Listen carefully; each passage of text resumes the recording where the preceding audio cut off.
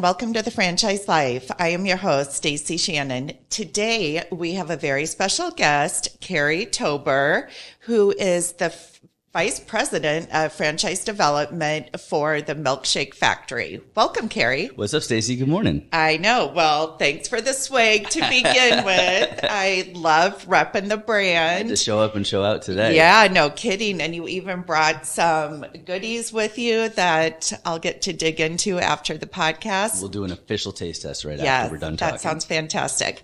Awesome. So, okay, the Milkshake Factory. This is probably one of the longest standing brands that I've ever introduced. So the Milkshake Factory, which is founded in Pittsburgh, Philadelphia, is a fourth generation ownership now, established in 1914. That's correct, yeah. With 11 corporate locations and just started franchising this year. Absolutely. So give us a little bit of history. I mean, there's a lot of history there. So what are the high bullet points? There is. I mean, these guys started, actually, the family immigrated from Greece back in 1914. And so you go back to that time, 1912, the Titanic sunk, right? Fenway Park was built in 1912. And 2 years later, this family comes through Ellis Island. They actually follow the dairy trail up to Pittsburgh. There was a whole bunch going on in Pittsburgh at the time. It was a big steel town, so a lot of millionaires there. And they went and they started selling chocolate right on the street corner. They saved enough money so they were able to buy a retail front with an apartment above it, and they turned that into a chocolate shop. And then, over the next couple of generations, just started growing the wholesale chocolate business. In the 70s, as a mother who married in, Donna Edwards, who's now the mother of the three siblings who run the brand, she opened her own chocolate shop, and her three kids grew up inside of a chocolate factory. Like, imagine you're going on school trips to the chocolate factory, and this is actually where your family produces their income from. It's kind of like Willy Wonka. I mean, yeah, without the crazies. I mean, I'm sure there's crazies in every family, but it was, what I've heard is, I didn't grow up in a chocolate factory. I grew up with a father as an attorney and a mother as a CPA, total different bring up. But, so they grew up in this environment, and, during a college project, Dana Edwards, she actually was tasked with, what can I do to drive more revenue to this business? And so what she did is she flipped this chocolate shop on its head, and she brought the ice cream out front, and they started rebranding it as the Milkshake Factory. And it got a cult following, and people just in Pittsburgh would go and they'd enjoy all of this, these tasty treats. And, business just kind of did its thing from, call it 2003 up until 2016. Now, I'm going to pause for a second and just kind of shift gears, because in 2003, Dana and her brothers were actually working at the White House. They were working in the advanced office for the George W. Bush administration. So, they're on Air Force One. They're traveling with the president. They're planning every step that gentleman takes, and really just had this awesome opportunity to be in and around D.C. In 2008, when the administration ended, they actually went and started wholesaling their product again to places like Saks Fifth Avenue, Dean and DeLuca, Target, just like a high-end gift box, something like you see right here. And then the Pentagon sent out an RFP, right? They were looking for a chocolate shop inside of the Pentagon, right? So the Pentagon, if you don't know, is the largest low-rise office building in, I think, the world, with 30,000 people.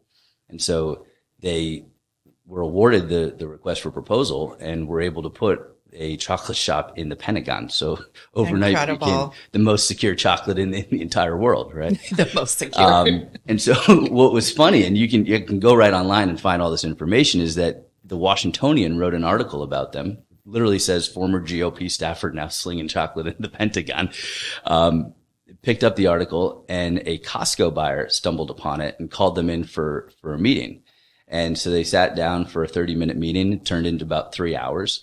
And then they walked out of the meeting with the task of building the best product they could. They went back to Pittsburgh, did a whole bunch of R&D. They put together a caramel chocolate, and they went to the supermarket and bought all the pretzels off the shelf and tried each pretzel. And they came out with Snappers, which you can find in your local Costco club. Other products, it's under the Edward Mark brand, but it's, things like, the chocolate covered coconut almonds, things you see every single day are in Costco. So, they did a great job with that. Now, in the meantime, in the background, the Milkshake Factory is still gaining notoriety. People are going in, the University of Pittsburgh is busing people over on college tours. And PNC Bank was developing a LEED certified building in downtown Pittsburgh. What they wanted was, instead of like a T-Mobile or a laundromat on the first floor, they wanted an iconic brand. And so they approached the Milkshake Factory family and said, we'd really like to have you here. And so, the Milkshake family did what they did. They said, no, thank you. And so they did that 3 times. Then PNC said, literally, we need you to come do this. We're going to help you out. And they opened what we call our flagship location, the location you see right here behind us. So this was the second location that was open, and really the jump off point. And then about 6 months into that, they realized, hey, we need a real operator for this business. And they went out and they sourced a high level, just lucky enough to be franchise executive, a VP of operations, somebody who's done this, hundreds and hundreds of times previously. And then they realized that they had the ability to expand. And so, from call it 2018 until present, they've opened 9 locations. 6 of those locations were opened in a 16-month period. So what Incredible. I call accelerated market dominance. And just right now, greenfields, no franchisees, first to market in the milkshake industry. Like, let's go. Wow, I asked for a history lesson and I definitely got one. When you said Titanic in 1912, I'm like, that really puts it into perspective. Kind of anchors it, right? Yeah, it Pun does. intended, How long I guess, this has right? been around. It's crazy. Yeah.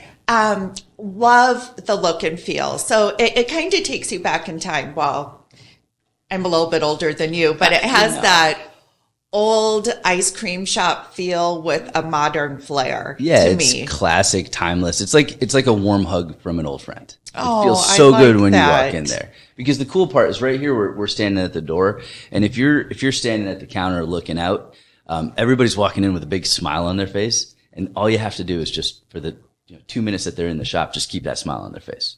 Yeah. And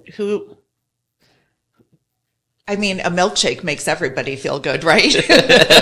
And there are dairy-free options too, all right, for anybody who doesn't think it feels good. Which that was a question, so you beat me to it because I am lactose intolerant. So I would be one of those that need a dairy-free option. So about 4% of our business is dairy-free, and it is some of the best dairy-free product I've ever had. Awesome. Okay. So we have complete green space. This is by all means a proven concept. Yeah. They've replicated this model 11 times over locally within the Philadelphia area. And so for an individual that is looking for an investment, why Milkshake Factory? Well, to your point, so this is something that they've proven the multi-unit concept over and over. Pittsburgh, sorry to correct you, but Pittsburgh, right, is the 68th largest city in our country. It's only got 300,000 people in it. So if you're looking for an investment and you think at a pretty large scale, you can understand that Pittsburgh is not a Orlando. It's not a Dallas, Texas. It's not a New York City. So there's real upside potential. And the cool part of it is if you look into our literature, into our franchise disclosure documents, we've really been able to provide a lot of clarity and transparency as to what the numbers look like inside the business.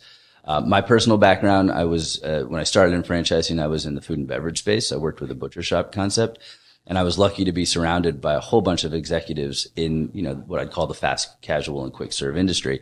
And they taught me all about not just P&Ls, but day parts and average ticket and daily transactions. And so we were able to pull all that from the POS system over at Milkshake Factory and provide that in our what we call an item 19. So I get a lot of, and thank you for correcting me. I don't know why I keep saying the other word, but it's right. Pittsburgh. My homeboy over here is wearing a Pittsburgh hat. Oh, yes. Okay. So I work with a lot of individuals that are interested in a lot of different segments of the franchise industry. Food and beverage for me tends to be one of the tougher ones. Yeah. Because in just a couple, this is just reality. Higher employee count, higher turnover, and more significant build out with hoods and fryers. And, it's just way more extensive. Yeah, of course. So talk me through, if you have a prospect that is concerned about those things, How would you talk them through it? Yeah, and great question, because that was the exact concern that I had when I got the phone call from our partners saying, hey, we got a new brand for you. Again, know all about the food space. And so when I heard about this and saw the website, I'm like, this is going to be expensive. But the latest iteration that will be the franchisable product, we opened for about $550,000. And that's including everything to get you going and the franchise fee. So that kind of put it to bed.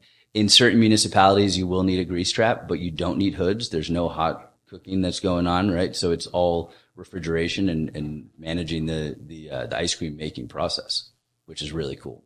Can I talk about the ice cream making process for a second? Absolutely can. Because this is one of the things that like blows my mind. And if anybody knows about food manufacturing, if you've ever been to an ice cream plant, you'll go in there and you'll see that they're only making one actual flavor of ice cream, which is vanilla. And then what they do is they put in these things called inclusions, right? So it's like sugary syrups to make the flavor, or they'll put in like Oreos to make it, what's it called? Rocky Road, or cookies and cream, right? Mm-hmm. So they've actually taken that process and put it in store. So everything starts with a vanilla ice cream base, which is really exceptional and put together by, forget his title, but we'll just call him the Dairy Master of Penn State or something like that, the director of dairy. But some guy who way upstream in the ice cream business, but they do all the production in-house. And then what they do is when you order the milkshake, they're actually taking the metal tin and they're adding the syrup and the inclusions right there before they put it into the spindle. It's pretty cool. Very cool. You probably know more about ice cream now than you ever thought you would. Yeah. Coming from the meat industry, this is a whole different side of the equation. So employee count. Yeah. So we're looking 12 to 15, and they stagger out in what I call 4 different stages. So you have your hourly employees, that's your entrance level. When they make it about 90 to 120 days, you're usually bringing them up to what we'd call like a supervisor level. And then from there, we have assistant managers. Most stores are run with assistant managers, and then you have a general manager overseeing multiple locations. All right. And, I could see at the end of the day, this would be a place where individuals would want to work. Yeah. And, it's not like you're at a McDonald's flipping burgers or something. I mean, you're happy. Yeah, you're not pushing buttons on right. microwaves. You're walking in and people are greeting you. They're excited because they're buying chocolate and ice cream. Absolutely. Okay, so we've talked about employee count. We've talked about the total investment. What do the returns on this look like from an item 19 standpoint? Yeah, so they're pretty good. Average unit volume right now for an emerging brand is in the 800s, and then the returns are showing mid to high 20s. And what's really cool that we were able to capture is we were able to get Q1 of 2023 and show year over year growth. And I'm really excited to say, I know I can't go into the numbers, but I'm really excited to say that what I know is that trend has continued to go up. Unfortunately, up in the Northeast, COVID was still a thing for about 15 months. Mm-hmm. And I hate to have to talk about it, but even our 2022 numbers show increasing as we go throughout the year. And this year has just been even higher than what we've expected. So we're super excited as to what's going on here. Well, that's fantastic. So, I mean, having visibility into a lot of different brands and the financials that they show in their item 19 in the franchise disclosure documents, what I've seen of the Milkshake Factory is complete P&Ls, which is not the usual case. I mean, I don't want to say unprecedented, but you can. I think it's pretty, not normal, pretty abnormal. So, which should give any prospect looking at this a good feel as to, the health of the brand. Right. And listen, when you put these things together, you want to make sure you have a great founders, right? The great leadership team, and they have really put together a phenomenal leadership team, and then transparency on those numbers. Mm-hmm. And we've been able to put both those together, which is awesome to see. So Cary, when you're looking for individuals and considering partners in the Milkshake Factory, what does the ideal candidate look like? Yeah, well, we're definitely looking for somebody who's a part of their community, someone who can be a good leader. I'll give you a little background story. So when I was younger, I was a DJ and a pizza guy. Jeez. And sorry, but it's relevant here because see that, Cary, because though. If you're a DJ or a pizza guy, you can get in anywhere. You just show up and they're like, oh, come on in. You're the DJ. Yeah, gate goes up, right? Same type of feeling, but with chocolate, right? So like if you're going to be in your community, you want to be the one who's like paying for your parking with chocolate, right? You want to be known as the chocolate person in your community or the milkshake person.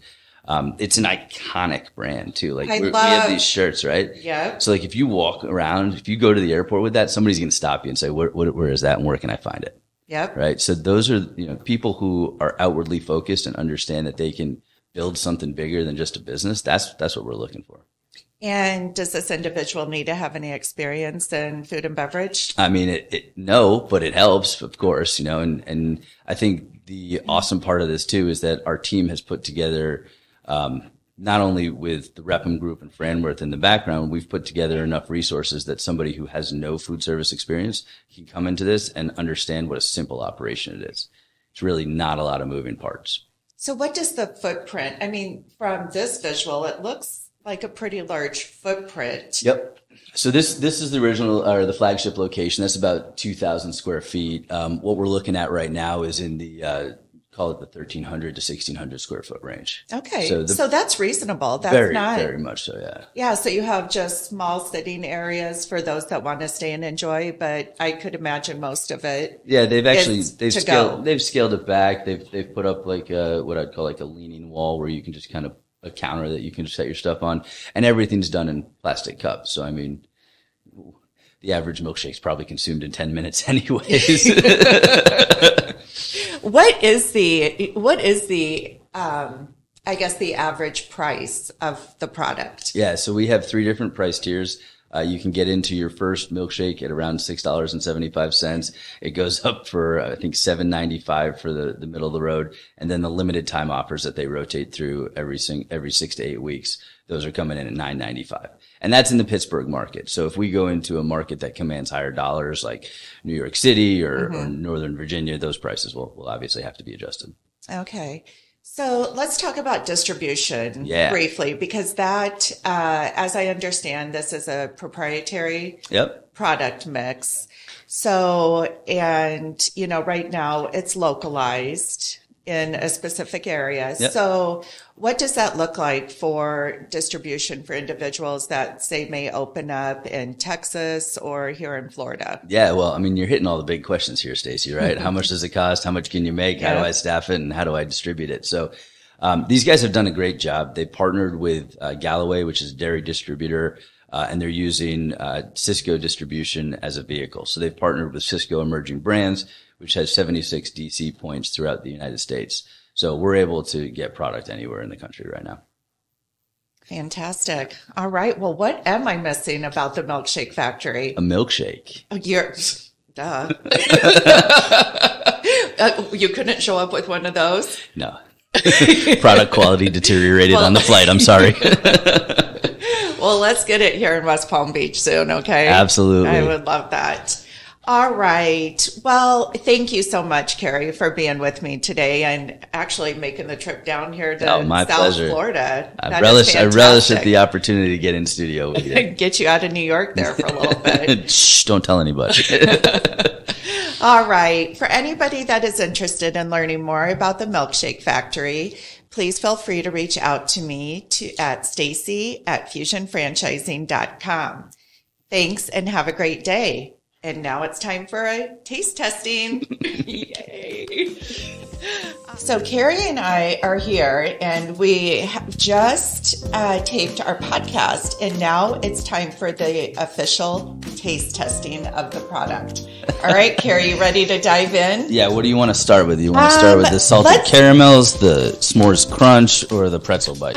Let's start with the salted caramels. See what we have here. Ooh, look at that packaging. A couple different types of chocolate. All right, I like dark chocolate. Yeah, me too. Let's try those. Okay.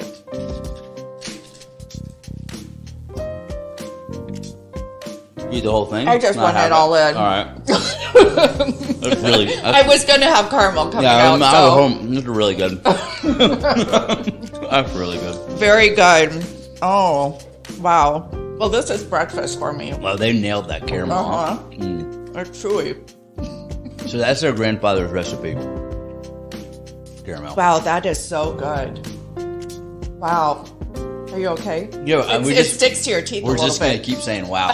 There's going to be great content. Let's switch over here a little bit. Yeah, let's blast our palate with these s'mores Now bites. we have the s'mores crunch. Who doesn't love a good s'more? If I'm not mistaken, this is actually Life cereal. Or what? Life? No, what kind of cereal is that? That is so good. Chex-Mix? No. No. I'm not sure, but it really is a cereal base. Well, that is. I'm going to go for seconds on that one.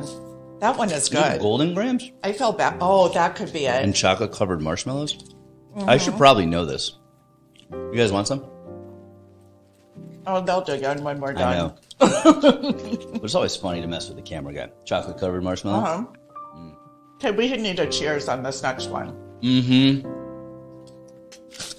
Okay. We need to use better descriptive words like melty and creamy and chocolatey and okay. Rich and decadent. The crossroads between sweet and salty. Cheers. Fine. Definitely crunchy. These are substantial pretzels. They definitely withstood the travel from Pittsburgh to Florida very well. A lot of variability. So we have a mix of dark chocolate and milk chocolate. We do. On these. They're sweet and salty. I love it. All right, let's vote. Which one did you like the best? I know where I went. Right here. You did? Yeah. You know, I love those, but I honestly have to say I love the mix and the s'mores. All right, cool. That's for you. That's for me. That's for them. All right. And that ends the official taste testing of the chocolates from the Milkshake Factory.